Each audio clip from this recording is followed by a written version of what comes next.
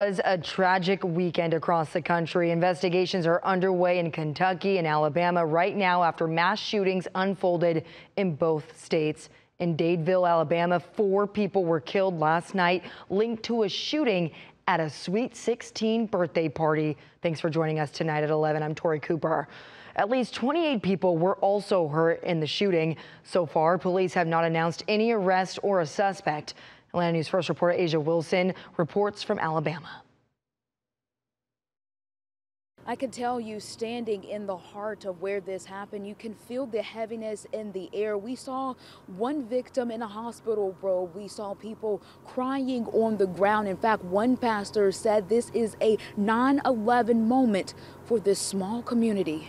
They're going to have challenges in trying to deal with students. Crowd of first responders, pastors, students, and community members all hurting to their core at a prayer vigil Sunday night. We can trust your heart, and we do so in these moments. This community of a little over 3,000 people mourning following a shooting that erupted at a teen party late Saturday. 4 people died and more than 24 injured. I knew many of these other kids just from being at the schools all the time. Host Pastor Ben Hayes is a chaplain for the Dadeville High School football team and City Police Department. With several of our police officers last night and today who had been in Afghanistan, Iraq, Syria,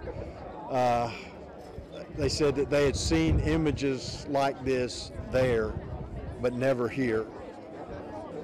There's no way to prepare for that. Coach Russell is overcome with emotions as he sees many of the victims every day at school. Close to the students and being one of the track coaches on the team,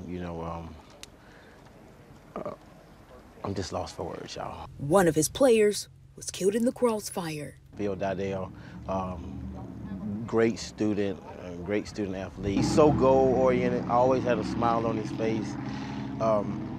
Just willing to help anybody. The victim's best friend also uttering the same words. I was my best friend for 18 years, and we had a lot of ups and downs, but we always, came back to each other, and we loved each other.